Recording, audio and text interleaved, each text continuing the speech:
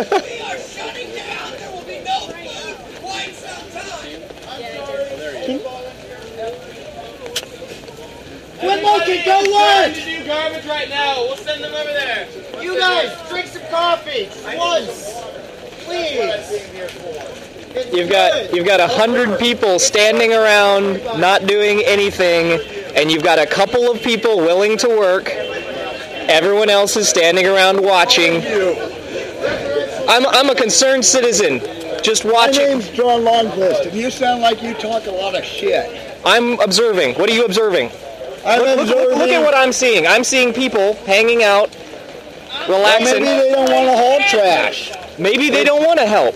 No, maybe they don't want to work. Haul trash. Maybe they don't want to work in the kitchen. I don't want to haul trash. Haul trash, make food, serve food. I'm just documenting what I see, and I hear the kitchen making requests for volunteers. Do you have an affiliation to any kind of news media? No, this is just me. Okay. Just me as a concerned individual, trying to show people maybe what's going on. Yeah, I do a lot of volunteering here because I live here. Okay. And we're coffee, and we were just like, we're close until that garbage gets moved. That's cool. Yep. I understand that, but you see what I'm saying? The occupation, okay, You want coffee? in a sense, is saying we need more, or we deserve more, okay? The side that It's getting better though. You have to acknowledge that. Like, well, hang on. he's in coffee, and that's how we they're excited communicate our because thoughts. they've had a lot of caffeine. Because we're working in coffee. He's pulled a 20-hour shift.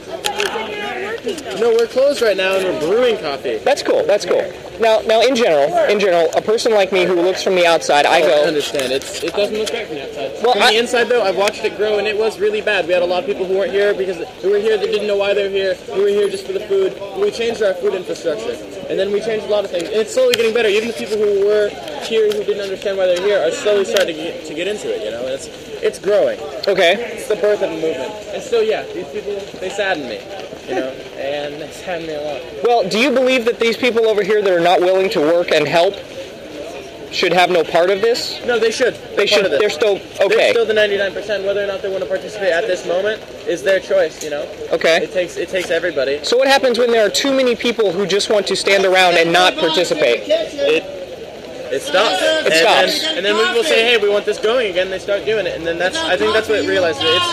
It's kind of like how a little kid, you know, he runs and he hits his head on the wall, and when he hits his head on the wall, he knows not to run into the wall anymore. So if there are too many people who are standing around taking from the food or taking from the group, and they're not contributing to the group would collapse. If there were too many people doing that. It wouldn't collapse. It might falter, but then people would pick it right back up. I've seen it happen in the kitchen. The kitchen infrastructure had structured meals.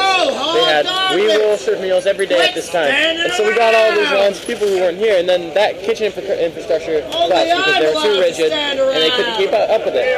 And then they just gone. So all these new people moved in and said, we're going to serve food as we make it. And we're just going to do this our way. And they made a kitchen, they made it better.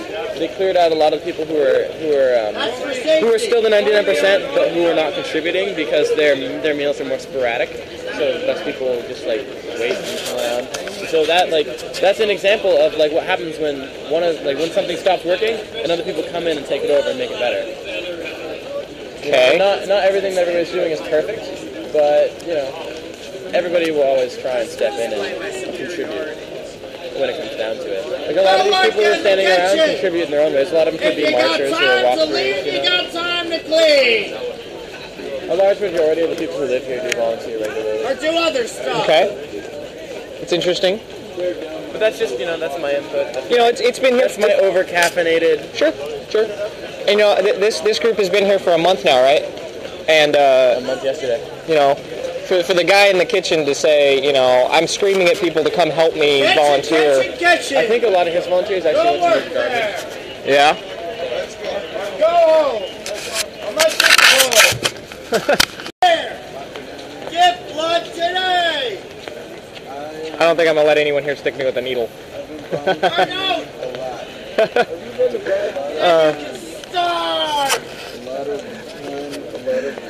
See, until the individual is hungry enough to want to work for their food, they'll just stand around and watch because they're not hungry themselves.